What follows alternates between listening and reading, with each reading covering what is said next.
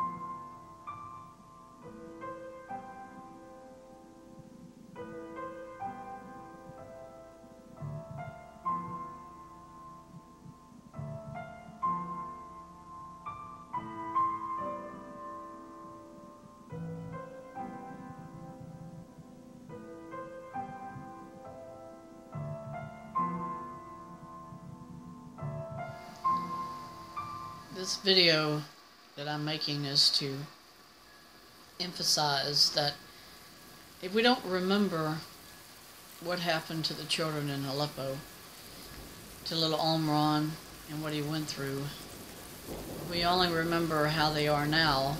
Thank goodness they're safe, they're protected, they aren't in pain, they're not suffering. But if we don't remember how it all began, if we don't remember what they went through, then it'll just keep happening over and over because people will forget. And I would say most everybody in America has already done that. Today in this country, when you bring up the name Omran Dagnish, you might have a half a dozen people who even remember. But the majority of the people in this country don't remember anything. And I hear all over the world, I hear from different people who still remember Omran and what he went through in Aleppo, and the other children who suffered in the weeks and the months after the attacks in 2016. And you know, they use the entire thing as an exploitation of war, and then others like Obama used it as a PR gimmick to help push himself in the public eye as being concerned, being interested in these children who were hurt in these attacks by the Russians, and the whole thing was just used for an end to a means by the politicians. And since that time, people just haven't really thought it was important anymore to even bring it up. But that's why, for me, I want to keep sharing about this story, because one day I know there are going to be people who will want to know more about what happened to Omran and to his family. And these are the last pictures I ever received from Abu Ali, Omran's father, in Aleppo. Now he did close his Twitter account, but I'm seeing indications that he is still out there on Twitter watching. He has two different accounts that I found in the last month, meaning that even though he doesn't want to have that interaction like he was having with the public, I think he still is interested in wanting to know what happened to the majority of the world. How do they still relate to Omran, if they even say anything? I'm hoping that through my videos that I post, that he'll see that people have been touched by this in such an exponential way, that it's not something that's a fad. It's not something that just happened and some people remember it and then others don't. I still truly believe that the more we bring this subject up, the more you'll keep the public's awareness open that suffering continues around the world in different ways. You've got the exploitation of children in certain countries. You've got slaves. Slavery still exists in certain parts of the world. And definitely still children suffer in other parts of the United States and in the world itself, where they're using biological weapons or using children to exploit one side of a war or the other. I'd say that's why Omran was seen by so many people, because they were hoping to gain sympathy from the world for the cause of the rebels who were fighting against Assad. And to this day, Assad himself, who's the president of Syria, has said this never happened. He still says that what happened to little Omran Daknish did not happen at all. They say that's a fake photograph. But then you reach out to his father, you reach out to other people who were there, and what do you get? You get a true picture. It was true, it was real, it did still happen to Omran. It still happened to his brother Abdullah, it happened to his older sister Roa. They all went through these things. You saw them in the ambulance, and the tragedy is that in America there's not been one network that's ever brought this subject up. You've got other countries, Sweden, Russia itself, have done, even New China TV have done stories since Omran's father came forward and told the public and told the world that Omran is safe, he's okay, he's not hurting anymore, he's doing fine. But I try and hope that maybe we might learn more facts about what happened to him after he was in the hospital. Did he have complications from his injuries? How did he recover? How was his recuperation period, as far as how did he cope? Because if you remember, after they lost their home, you think, where did they live all that time up until last year in 2017, when we finally heard from his father in June? Up until that point, nobody had heard from Omran for almost a whole year, and we didn't know what had happened to him.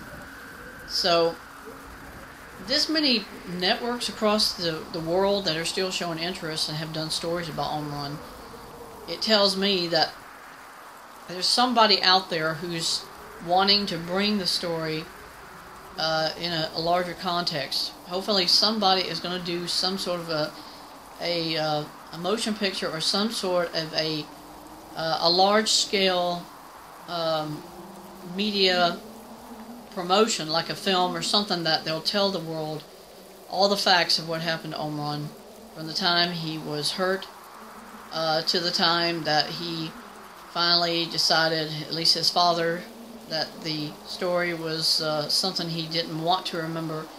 So that's why he cut off all the communication he has done since. He wants a normal life, and I understand that, but to leave it where you just know he's okay and that's the end of the subject is like saying, you know, he doesn't want to share with people anymore any other facts, and it leaves a lot of closure left open about certain things that should have been talked about in those few months from June of 2017 until the end of that year and into the early part of 2018. That was the only chance anybody had to communicate with Abu Ali or any other people that knew Omran who did interviews with him. And now you're not getting any feedback even from the people who still are actually still on Facebook and on Twitter. You don't hear anything more from those people. So hopefully, if I can continue to reach out to people and share how I feel about this little boy, little Omran, maybe other people have other facts and they'll continue sharing, and then we can keep the public aware of what did happen to him. Every day on Facebook I get more and more views from people who see my channel or my page and they go on and they just want to know what happened. And that's very encouraging, because it means there's a lot of other people who knew about what happened and they don't intend just to forget about it. They want to know what happened to him if they never did look into it or find out facts about what did take place. And that's my hope. The more interest people have in this story, the more chance there'll be that his father will re-establish that contact with everybody that he knew, who asked questions about Omran, about what had happened to his family, what is happening today. He was willing to share photographs of his children, and though he wants to go on in life, at least he could try, I think, to see how much what happened to his family affected millions, billions of people around the world. That's my hope. Share, continue to reach out, hope someday Omran's father will again try to communicate with the world and say, this is how we're doing today. I'm not asking for money, I'm not asking for anything except the opportunity to continue to share how I feel about this little boy, little Omran, with his father and with his family. Because I truly say this, I do love and I care about his family, because I know how hard it's been for them, about the attack, about how the public was seeing this one side of the story, and then he's told everybody since then that he was exploited. He said, I did not ever realize until after the fact that they had done this to help their cause, and that it wasn't just to show the suffering of the Syrian people of these attacks. It wasn't his intention that he would allow them to photograph Omran or any of his family for that reason. He said, I didn't even know they were doing it. So what I'm saying to Omran's father, if you're watching this, what he went through, little Omran, it affected so many millions of people all around the world. And we don't want this subject to go away, because we know it continues in other places besides just in Aleppo. I'm sure it happens in Damascus, it happens in Lebanon, it happens in Cairo, it happens in Tel Aviv, it happens everywhere. All it did is to open up the eyes of the world to the suffering of the children themselves, to this little boy, to the others who are hurting and suffering from these horrible acts of hate and war, and just the downright inhumanity of children being exploited for one reason or another. And I don't really ever want that to be something that people forget about because it's still going on today. So if you have children, and I don't, I have no children, I have no wife, I would say to you, watch more of the videos I post, but hug your children every day. Appreciate them, love them, care about them, because I know Abu Ali cared enough about his son that he said, I want the world to know what happened to him. I want the world to know what happened to my family. But then it went so far with that, and then he just cut it all off. He stopped. And I think the world wants to know because they care about him. They care about his family. They care about Omran himself, how he's doing, how he's continued on in his life since it happened. And that's my prayer, is that his father will reach out. His father will try to communicate with the world in the years to come about what's happening to Omran. My personal prayer is that I might hear from Omran himself when he gets older. He might reach out and share of how he felt that night in the ambulance. He has said to a Swedish reporter, I was not scared. I was not, he wasn't worried of what was going to happen to him, because I'm sure he felt he was safe now. He was no longer in that situation where they were going to bomb his house. When the bombs went off, his father said he was thrown underneath their sofa. And he said the only thing I wanted to do at that moment was to get them out of the house, get them out of that predicament where the building could come down on him, and he wanted everybody, all of his children were brought out first. And then as soon as he was able to escape with his wife, he did. And thankfully all of his children, his wife, all of them are safe today. That's of about 3-4 months ago. But we don't know what's happening to him since that time, but I'm just hoping that Omran's father will reach out to us again in the future. And if he does, then it'll give us the chance to always share and continually reach out to him and say, we're not going to forget what this little boy, what little Omran went through. And it might upset some people to see this photograph of him, but it is a testament to the suffering that continues to this day in every place on earth, about men, women, children, who continually are suffering in these situations. And that's why I'm continuing to share about Omran, because I don't want people forgetting about what happened in Aleppo. People kept saying different ages. Omran was 3.5 when this happened. And now he's almost 6 years old. And as he grows older, I hope he'll never forget what happened to him. Every moment he was in that ambulance, every moment that he was in his home recuperating, his head healing, everything, that he might one day recollect all of this and share it in some way, either through a motion picture or through some video on the internet, that he would tell people how he felt and what he went through. It's so hard getting translations a lot of times from what his father shares. Some do translate it into English and other languages, but then some don't. So it's like you are left to hope and pray you can figure out what he was saying in those situations. To this day, I have an audio of Omran the day that his father came forward and told the public what had happened to him, and I still have no translation of what he said. I still have no idea what he said in that video. It was done by one of the reporters from Syria who knew his father, and he had all of his children to go on basically a smartphone, and he asked Omran different questions. And we can only assume Omran was saying, I was hurt, I'm okay, or, I'm just speculating what he said. I don't know what he said, but I'm hoping somebody one day will translate what Omran said in the interview. And it only lasted at most maybe a minute, not even that. The video was very shaky. His hand was shaking it back and forth because he's trying to hold it while they're filming Omran and his siblings.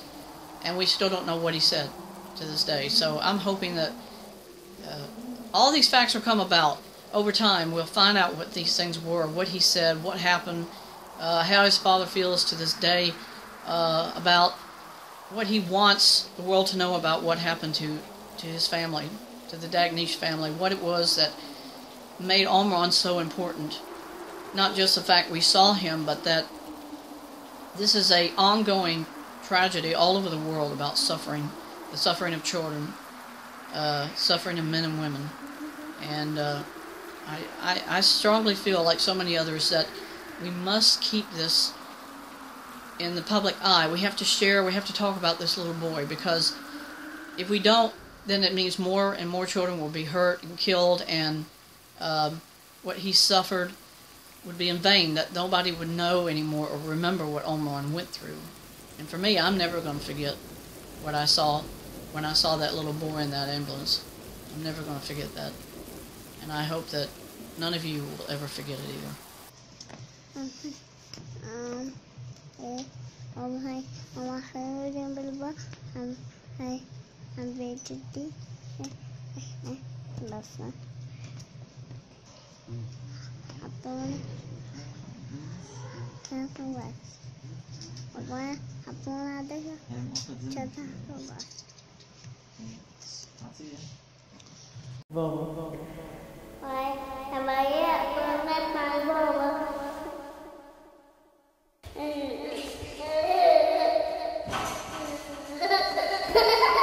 هتطلع